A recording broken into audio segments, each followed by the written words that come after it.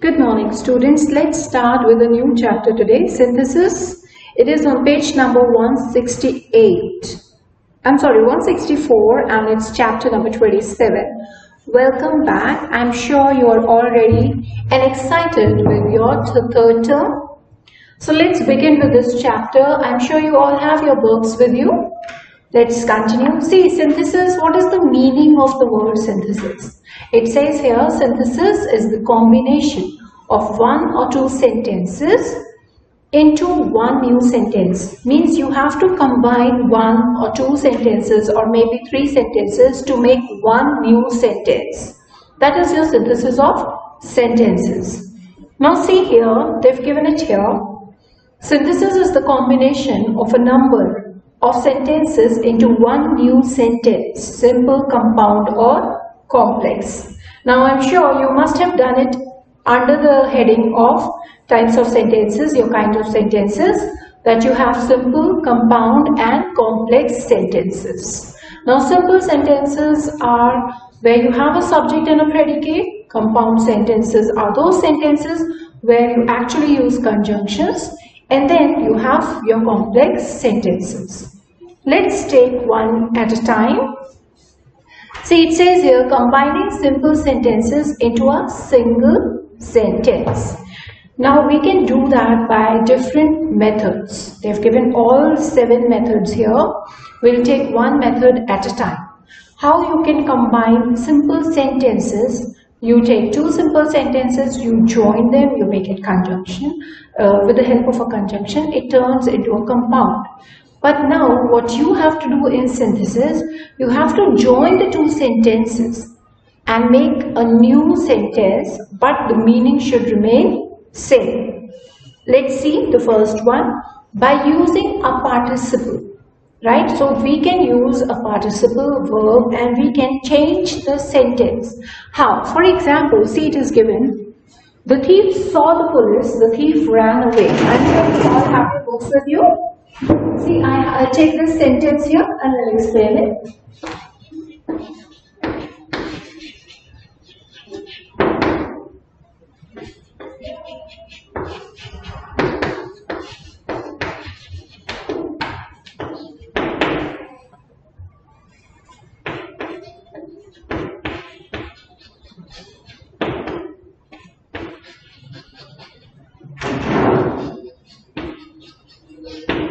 I'm sure you can see the sentence here, right? The thief saw the police, the thief ran away. We can see that there are two simple sentences. How we can join them with the help of a participle? For example, I'll take the verb out here. Seeing the police, comma, the thief ran away. So what I've done is I've taken the verb here, I've changed it, and see the participle, seeing the police. Seeing the police, comma, is very important. The thief ran away. Right? So I have not used thief once here and then I can see another here. So I've cut it short and I've used it once. See the next sentence. The traveler was tired of walking. He sat down to take rest. Being tired of walking. So he was actually tired of walking, right? Comma, the traveler sat down to rest. See the third one. He failed in the examination. Full stop. He gave up his studies. Now, not being failed. You'll always write having failed, right? Having failed in the examination, comma, he gave up his studies. See the next one, by using a preposition with a noun or gerund. Now, for example, see, you can always use a preposition, right? I'm sure you know what prepositions are. See, it is given here, he made a promise, he kept it also. So, besides making a promise, he kept it. I will solve one of the sentences here, then you'll understand. See, I'll take the second one. She is rich, she is unhappy. So, she is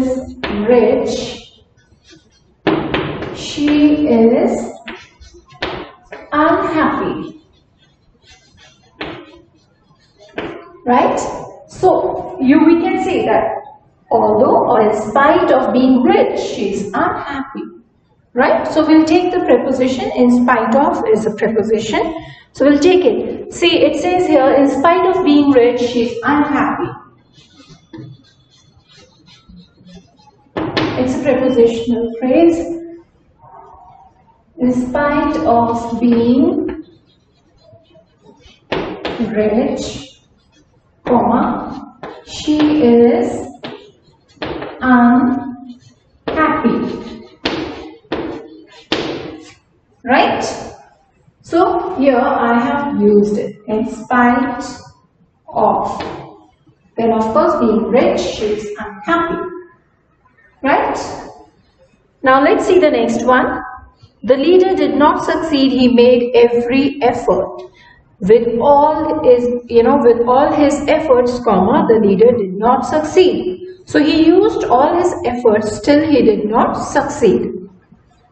See the third one, by using an absolute phrase. Now by using phrases, I'm sure you know what phrases are. We've done it before, right? Let's see how we can change a sentence with the help of a phrase. You can use either the sun rose, we started our journey. The sun rose. Full stop. We started our journey. Full stop. So we will take a phrase and we will join these two simple sentences. Right? For example, they've given it here, the sun having risen. So it's a phrase here, absolute phrase, the sun having risen, comma, we started our journey. So, the sun having risen, comma, and you copy the whole thing here. We started our journey. Right? So what I've done? We have taken the phrase and I've framed the sentence. I've joined these two simple sentences to make one new sentence. You can see the meaning of the sentence is not changed. So that's the basic and the most important thing that you have to keep in mind. Let's see the next one. The match was over. The spectators left the stadium. The match being over, comma, the spectators left the stadium. It was a sunny day. We went for a picnic. The day being sunny, we went for a picnic. Now see the fourth one. By using a noun or phrase in a position. Let's see. Noun, I'm sure we all know what a noun is. The name of a person, place, animal or thing. So we can use or we can join two sentences with the help of a noun as well. For example, let's see here. They have a sentence here. Newton was a great scientist. He made many discoveries. So I'll take this name here. Newton was a great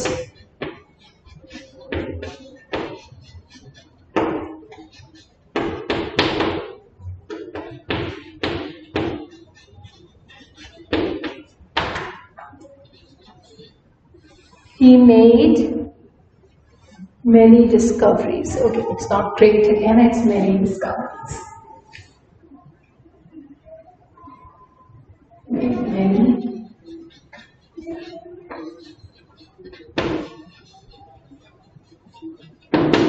He made many discoveries. Okay, now where do you see a noun? You can see Newton is a noun, it's a name. So we'll take this one. We'll start the sentence with Newton. Newton, comma, a great scientist.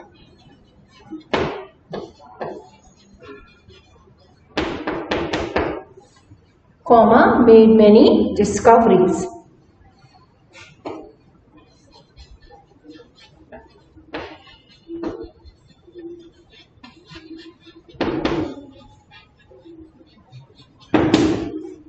see that? So what I've done, I've taken Newton, I've taken the noun directly here. I've taken only the important things about him. I've put a comma here, the great scientist, comma again, and made many discoveries. Rather than, using pronoun or anything else, other than again and again, I've used the noun and I've completed the whole sentence. Let's see the next one here. It says here, Shakespeare was a great playwright. He was the author of Hamlet. He lived in Elizabethan age. Now you can see there are three simple sentences that we need to join. Again, we can take the noun out of it, that is your Shakespeare. We can put comma and we can put all the three sentences there itself. Shakespeare, comma, a great playwright and author of Hamlet, comma, lived in Elizabethan age. Right? So we've taken the noun and we have joined the whole sentence. The pilgrims reached Bethlehem. It is a sacred place. Now we have a noun again, Bethlehem. The pilgrims reached Bethlehem, comma, a sacred place. By using adverb or adverbial phrase. Now see, adverbs, we already know what are adverbs, right? We will succeed, this is sure. We will surely succeed. So what we've done, we've used an adverb in joining the sentence. I'll take it this way. I'll do one thing. I'll write it here so that you can understand. We will, I think so this is the first sentence, right? We will succeed, that this is sure. We will succeed, this is sure. So what I've done is, I'll take the adverb. So, we will surely succeed should be the sentence, right? We will. Now how we will succeed? We will surely succeed. Right? So how are we going to succeed? We are going to succeed surely. Okay. Now see the next one. The train was crowded. That was unusual. The train was unusually crowded. The sun set. Rohan had not come home. Rohan had not come home by sunset. Right? By using infinitives here. Now these are the most important sentences. I've already taught you these sentences. Right? Under the heading adverbs. Now see. The man was very weak, he could not walk. Let's see the sentence here.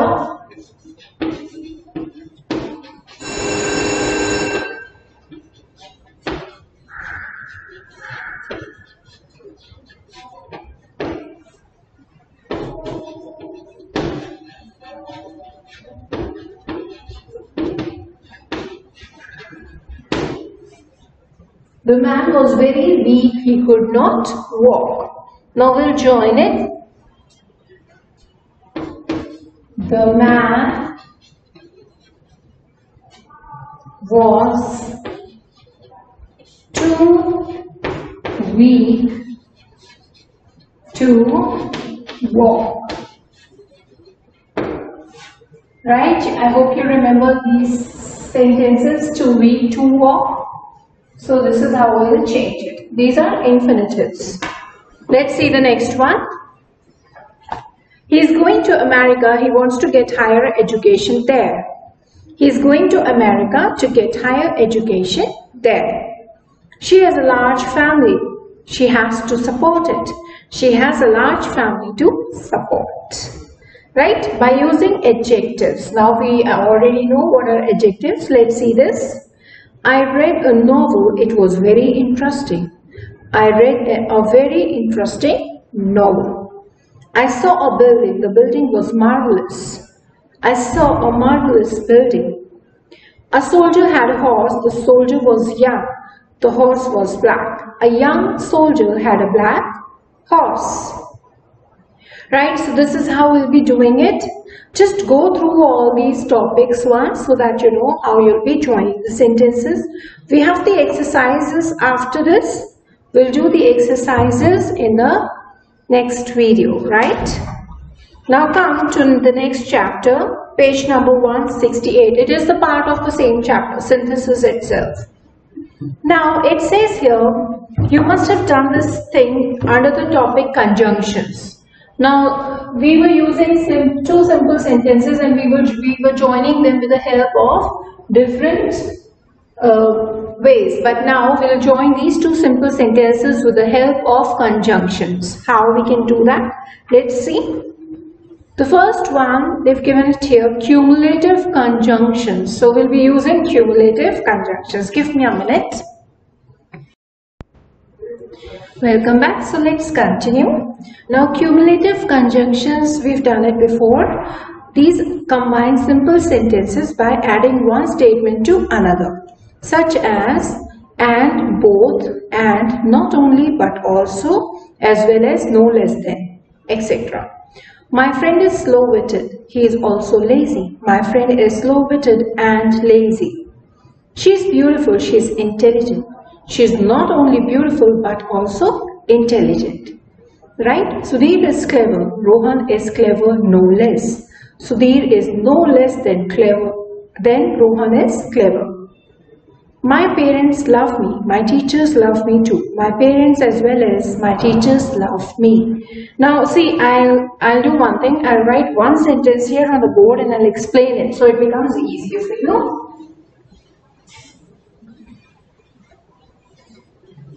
We are talking about conjunctions now. This is one of the easiest topics and you should know conjunctions. Is that clear? Now see, I'll take one sentence. She's beautiful.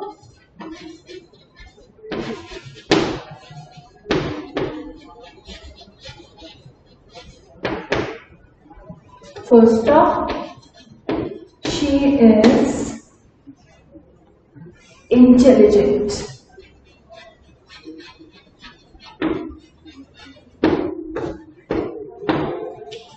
Right?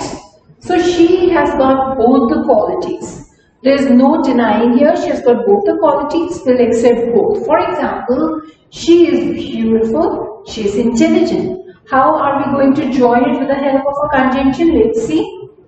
She is,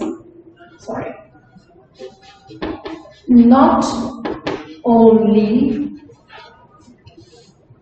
beautiful, but also intelligent.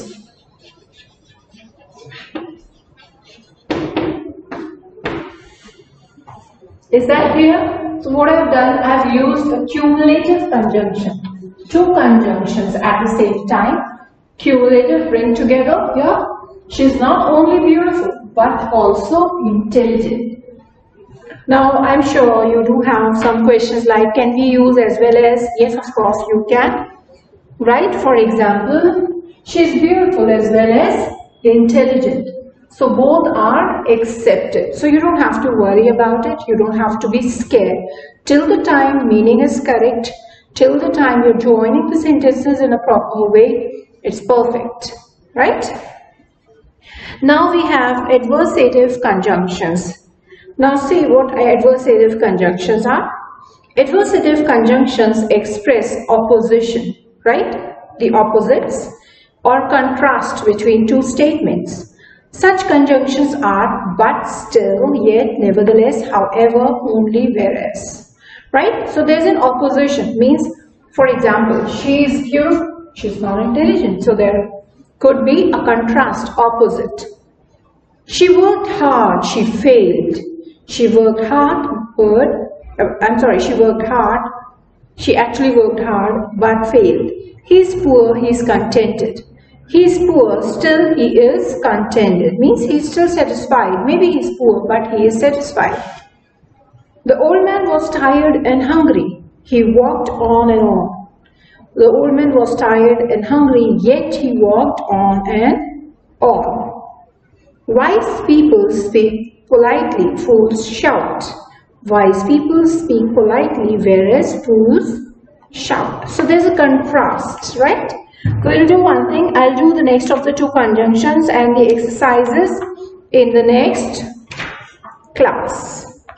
Right? So that is it now. I think so we've done the synthesis chapter 27.